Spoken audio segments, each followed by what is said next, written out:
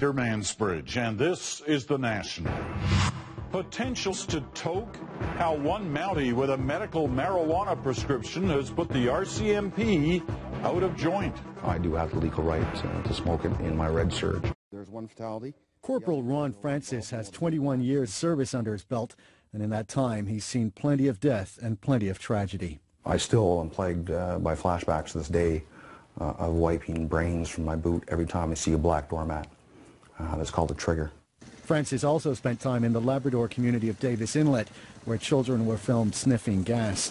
The work took its toll, and he was eventually diagnosed with post-traumatic stress disorder. Rcmp did provide treatment for PTSD, and I thank the Rcmp for that.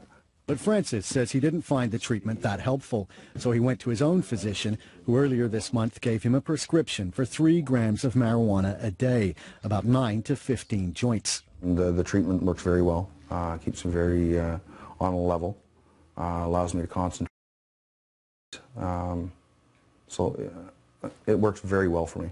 The Rcmp says it's okay with an officer using medical marijuana while on duty, but it reserves the right to limit an officer's functions, such as driving a car or carrying a gun. Francis is already on administrative duty, but the Rcmp remains very concerned about the optics. Definitely a member that has been prescribed medicinal marijuana should not be in red serge taking his medication. It would not be advisable for that member. It would not portray the right message to the general public. It's definitely not something that we would support or condone. But as this home video shows, it is something that Francis has done.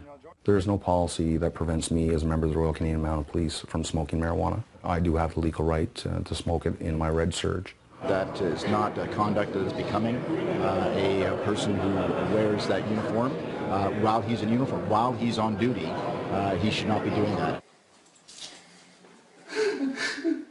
Tonight, the Rcmp moved to make sure it wouldn't happen again. Officers visited Francis at home in New Brunswick and took away his uniforms. It was hard. You know, I broke down crying.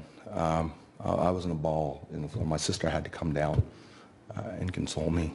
The Mounties missed the one uniform that the Rcmp wanted most. Francis's iconic red serge was at his girlfriend's house, but he's been ordered in writing to hand it in by noon tomorrow. Evan Dyer, CBC News, Ottawa.